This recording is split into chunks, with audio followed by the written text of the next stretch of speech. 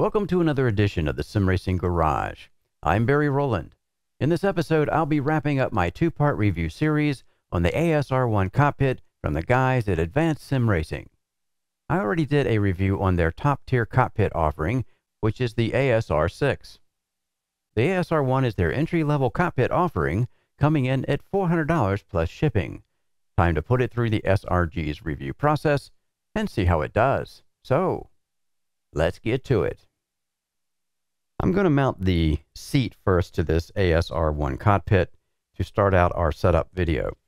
The seat is the central place for me anyway, the way I build cockpits, to determine where my motor mount's going to end up, where my pedal tray is going to end up, the shifter. Everything kind of works around where the seat is. Now, of course, I can move that seat up and back if I want to, right, to accommodate the existing settings that I have. But I prefer to get my seat set in a certain way as far as distance from the back of the cockpit. And this really applies to people if you have any kind of a motion bolted to your chassis. You may need to center your weight or get your center of gravity in the correct place. And that means you have to place the seat in a certain spot. So when you're sitting in it, the center of gravity of your whole chassis works out to be right. Anyway, I'm going to mount the seat first. Now, I'm going to use this seat here. This is a Prism seat, a medium size, and it has some aluminum side mount seat brackets. Now, the reason I tell you they're aluminum is because they are thicker than the normal seat brackets that are steel. These steel ones are about 2-3 millimeters thick, maybe. These are a full 6 millimeters thick, or 1/4 inch, because they're made from aluminum. So I'm going to need longer bolts than come with this particular cockpit kit. No fault of their own. It's just what I'm going to be putting on here.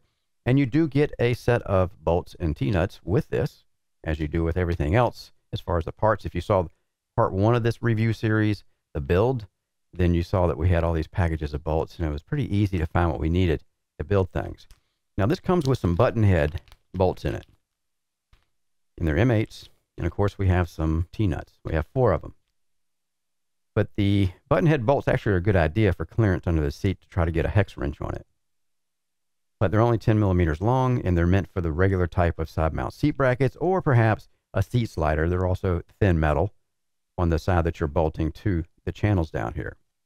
So I have something else I'm going to be using instead of these button heads, and it's this guy.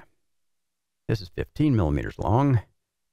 It is a steel bolt with a hex head on it and a built-in flange, and it is a 12 millimeter wrench size. A couple of things here.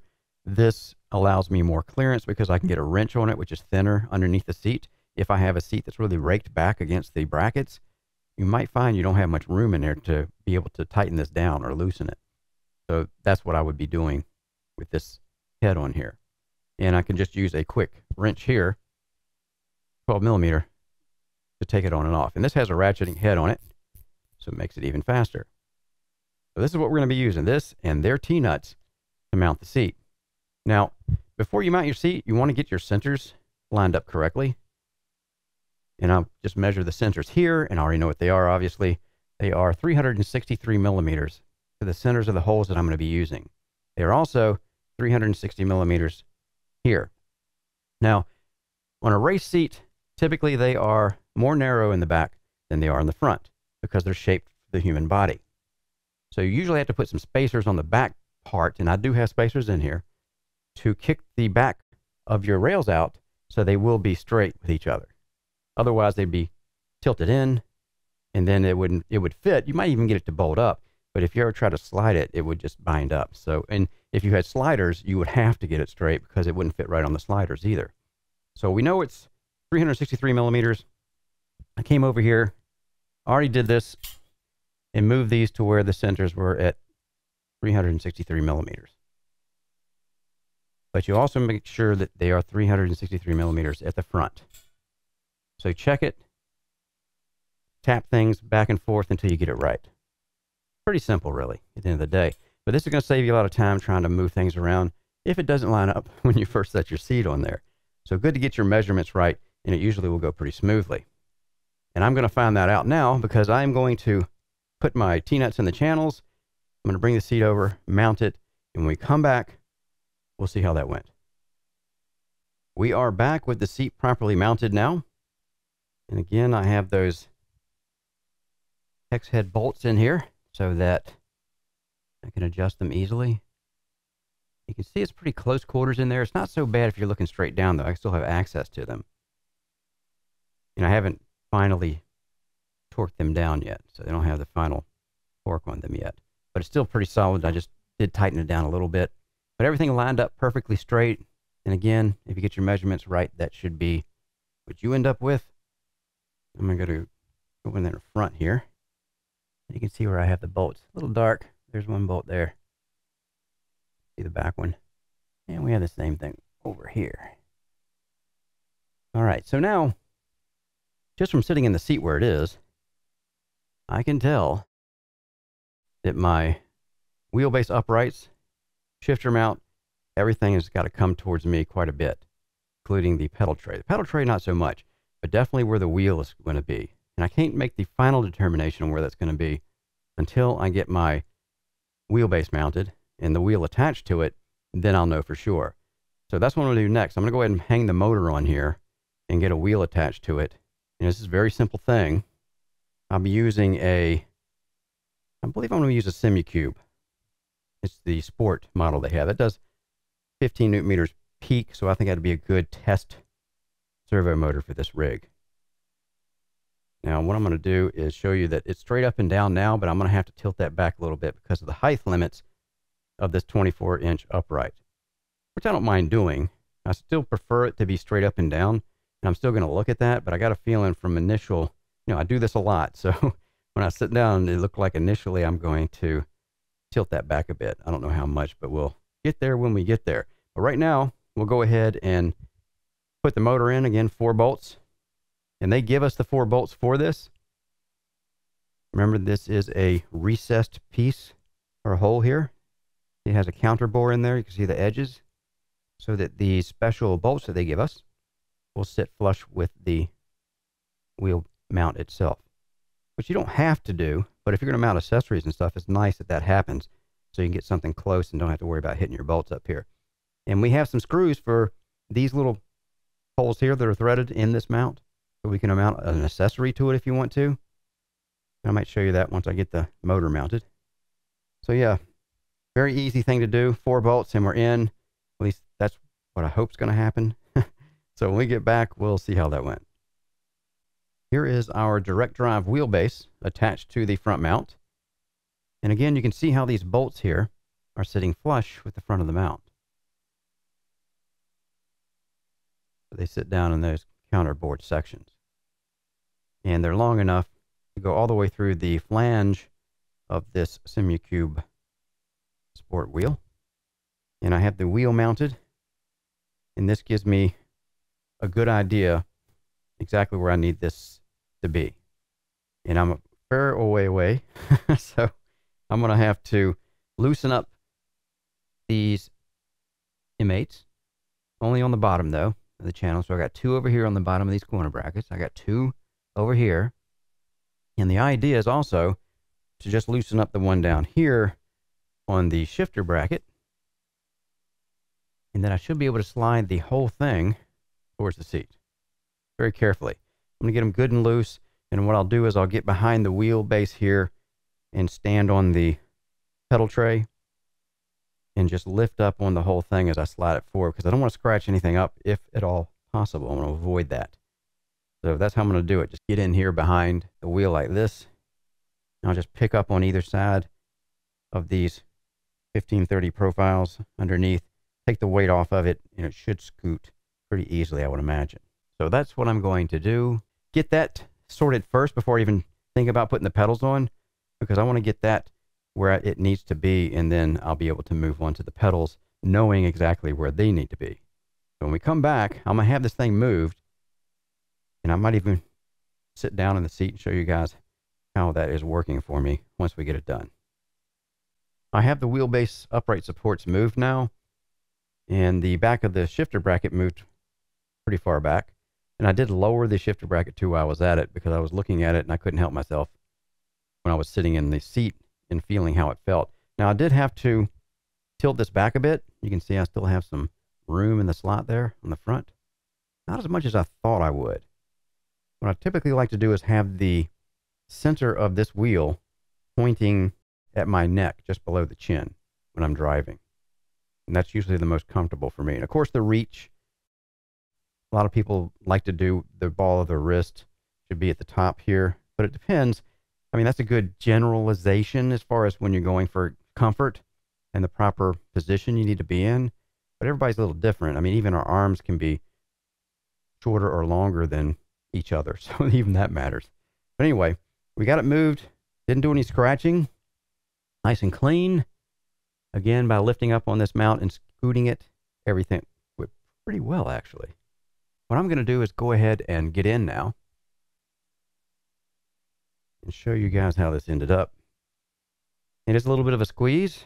Get my transmitter out of the way.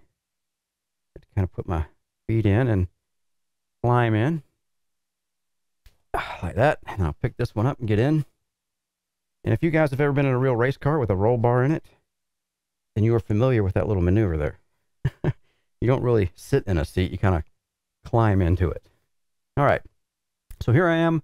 My wrist, ball of my wrists are a little bit further, but when I bend my arms, I'm trying to get around a 90, 80 degree angle on my arms. That's usually comfortable for me, and I just know that because I've done it so much.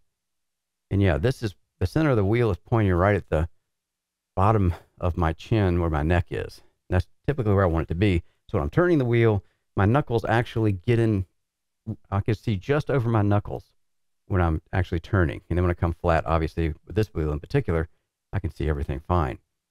So yeah, that came together quite well.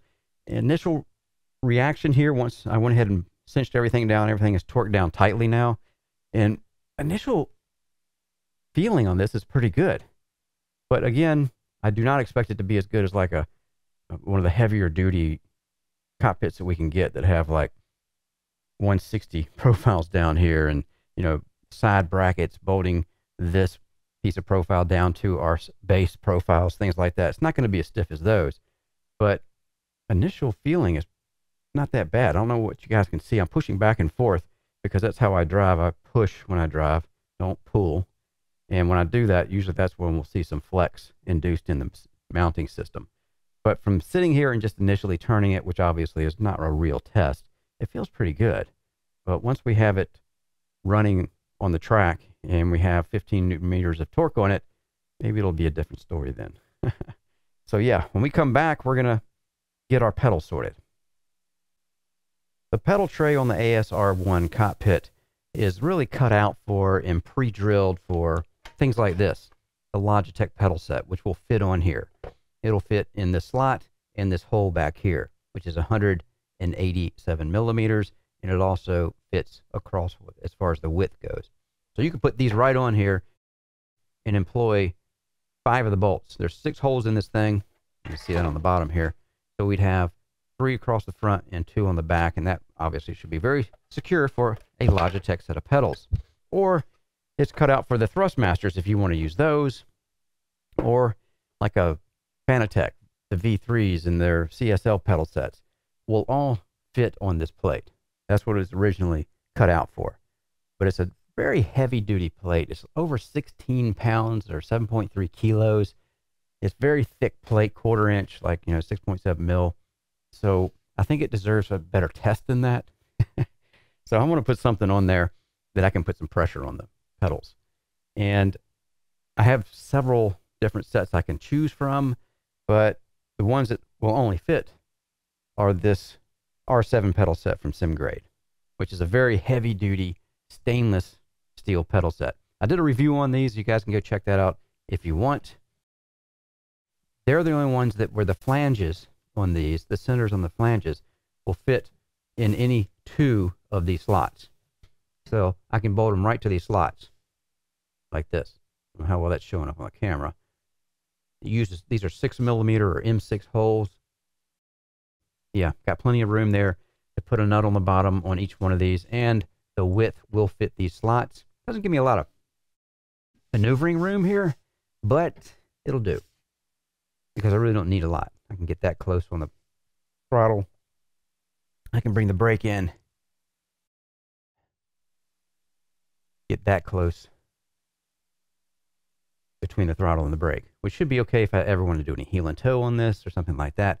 But this is going to give us a heavy brake pedal. It's load cell based, pretty stiff, and see how this plate handles real pressure.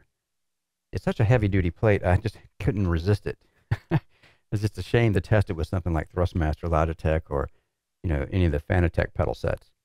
That's what we're going to do. I'm going to get this pedal set bolted on, and when we come back, we'll take a look at it and see how it went.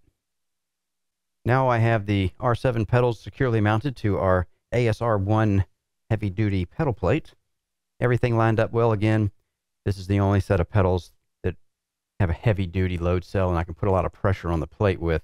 It would fit into these grooves without me drilling any holes. So I didn't think I would need to go through all that, just to show you guys a heavy duty set of pedals on here. So the throttle, again, everything, it feels pretty good. I've already been sitting in it and pushing on them clutch. As you can see, everything is working quite well. I can put some good pressure. Well, I need my leg really to put good pressure on the pedal for the brake. And that's one of the reasons why I employed this brake pedal, because I had to put a lot of force on this to make it work. 200 kilogram load cell, 120 kilogram max pedal pressure on it. So yeah, we're going to be seeing just how good this plate is when we're using it in the heat of battle. So there it is. The pedals are now securely mounted to our pedal tray, and we can move on to the next segment. Now we're ready to mount a shifter to the cockpit. Now I did run into a bit of an issue here because of the seat that I'm running. Now remember, the space in between this cockpit's width, in between the outer rails here, is 19 inches, or about 480 some millimeters. So this seat is kind of wide. And the reason I'm having a problem is because the side bolster, especially on this seat, kind of really comes out more than it goes straight up. So it's causing me a problem right in this area. If I raise it up, it's going to bump into this. Of course, not every seat's going to have a problem like this. But the good news is we have enough adjustability in this shift mount to overcome that and still get a sequential shifter mounted. I'm going to be using this one, and this is an SRG sequential shifter, and has a flange on it where we can put 2 M8 bolts in the flanges, and they give us enough hardware with the shifter kit. I've got a couple more of these M8 T-nuts, and I'm just going to pop these in the channel like that. Put one there, and I'll put one over here like that. Easy enough. I'm going to put the shifter this way because that's the less, as far as the space it takes up in the width. This bolt here, nothing I can do about this nut on the pivot point. So there is a larger protrusion on this side than there is on this side. So I'm going to use this side and put it in this way, which means I'm going to have to loop the wire around back the other way. No big deal, but just showing you what's going on here. And this will allow me to put the shifter right in here, up against the seat, and still have access to my T-nut so I can get my M8 bolts in there. So that's how I'm going to mount this thing. So when I come back, I'll have it mounted securely, and I'll have it pushed up as far forward as I can get it so that I can use it without having any interference of this back bar. And that's another thing to consider here. If you have long arms, you may, when you're grabbing this, even though we're coming out at an angle to grab the shifter, there is a chance of your elbow hitting this thing. And if you're going to be using this shifter all the time, it was your main shifter, you could always either cut this piece down, make it shorter, or you could just get another piece that is shorter. However you want to do it. But yeah, when we come back, we'll see how all this went. So I've got the shifter mounted, and it ended up being in a whole different location than I thought it would, which is a good thing, because if it was back here, yeah, this would definitely be in my way. But now I can reach out and grab this full-size sequential shifter and shift it without hitting this while I'm doing it. So I can just reach over here, and my elbow will lean up against this back profile, but it's not really hitting it when I'm going out to grab the shifter. So I should be good to go. It feels very solid. It's a full-size control, and that's what I wanted to mount on here, so I can put it as much stress as I can to test this. And of course, again, with the full-size pedals, yeah, the brake pedal is going to put a lot of pressure on this plate, and there's going to be some flex in this, no doubt about it. You know, there's a lot of stress going on here when I'm pushing as hard as I can on this pedal. So we have to manage our expectations, though, I think, here, because this is a cockpit primarily made of 15 by 15 series profiles. And we do have some 1530s, but only for the uprights and for the shifter part of the shifter mount. And yeah, so again, we're managing our expectations, entry-level cockpit, but we're going to put a lot of pressure on it just to see how it responds to it. And that should give us a better idea on if we were hanging like Thrustmaster or Fanatec CSL stuff on here, how that would perform too, based against what we're really putting a torture test on it. So yeah, sequential shifter's ready to go. Everything is done now as far as setting this up, as far as getting everything, all the peripherals set up where I want them to be. I'm ready to drive in this position. Just need to get my monitors pulled over here and get everything situated so I can actually start driving this thing. And when I come back, that's what we'll be doing. We're at Sebring and iRacing, and we are in the Corvette C6R GT car. Do a little driving here, put some pressure on this cockpit. Now, the ergonomics of the cockpit are acceptable. I think that most people could get comfortable in this. I typically like to have my pedals higher, and if I was going to use this every day, I would build some kind of a platform on this pedal tray. I would lay it flat, build a platform up that I could put the pedals on top of, maybe 2 to 3 inches. And this to get my heels in line with the plane where my bottom is sitting. It's more comfortable driving that position, at least to me. I mean, everybody's a little different, but I would definitely do that. But I think overall it's done a pretty good job. I don't have the seat all the way back, and I did have to move. You can see the pedal tray has moved in about, I'd say 6 inches or so.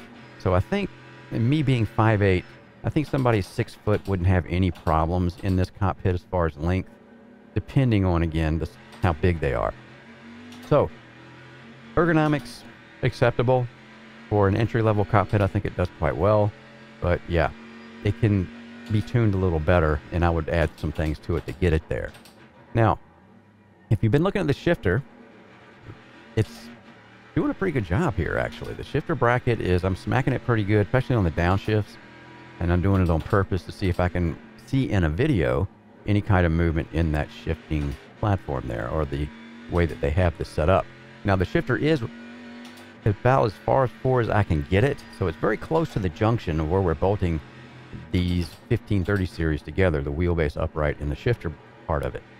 So I'm not putting a lot of, or I don't have a lot of leverage effect on the actual bracket system at this point. If the shifter was further back, I would have more leverage. We might see something then, maybe some lateral movement when I'm really slamming on it. But in this configuration, it's doing a great job, as you can see. I don't see any movement at all.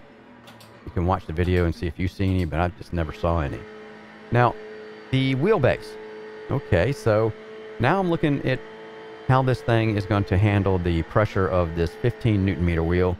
This particular wheel is a Simucube Sport, and it maxes out at 15 Newton meters. I have this maxed out at 100%, so I'm putting some pressure on it again, trying to see in the video if I can get some movement out of it.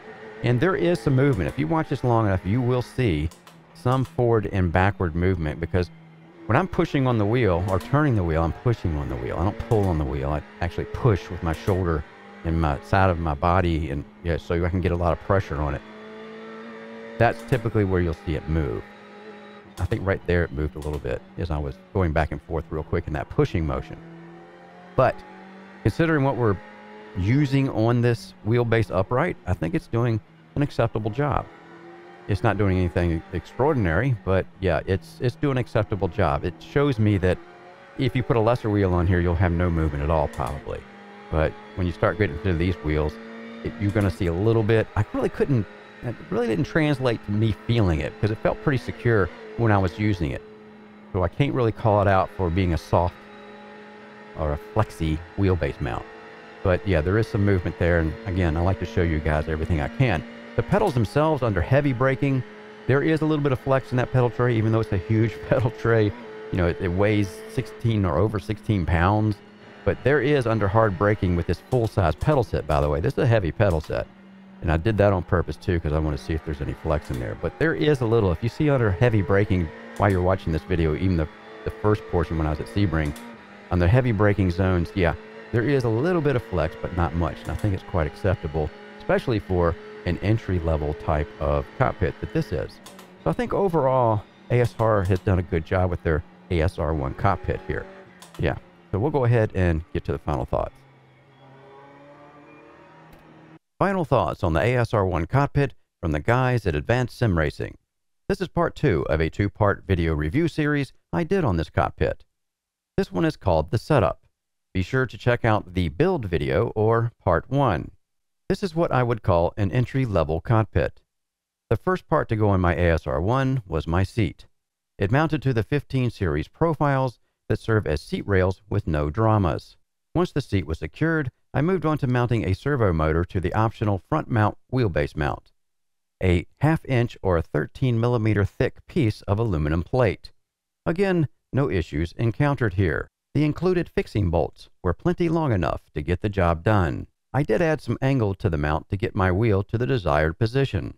Next, I mounted a top-tier heavy pedal set to put as much pressure on the ASR1's pedal tray assembly that I could. The brake on the R7 pedal set has a maximum pedal pressure of 120 kilograms. The final control I mounted was a sequential shifter. I was able to find an acceptable position even though the seat I am using is on the wide side. As far as the ergonomics go, I found a relatively comfortable driving position via the available range of adjustments on this cockpit. Still, I would find a way to raise the pedal set's height to get it where I would want it. In testing sessions with the ASR1, it did meet my expectations considering its price point, with the pedal tray exceeding those expectations a bit.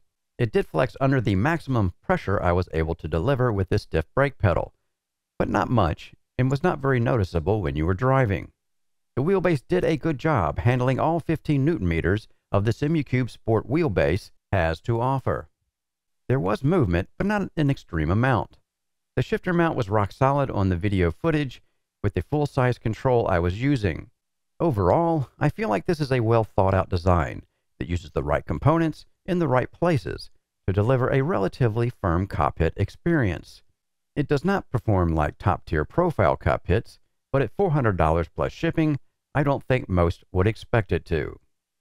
I'm Barry Rowland. Thanks again for watching the Sim Racing Garage channel. Don't forget to hit the subscribe button.